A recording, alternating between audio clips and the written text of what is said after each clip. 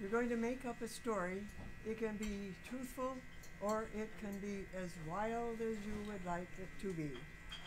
So the first one, I want you to talk about being scared. Sergio. Being scared.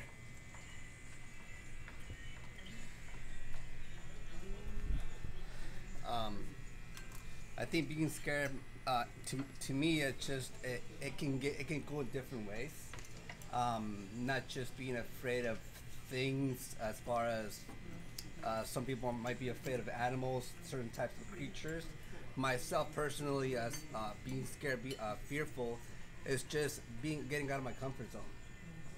And that's something that I'm working on right now. Not just talking and getting in front of people, even just saying hi to them anywhere I can get in, any just throughout the whole day.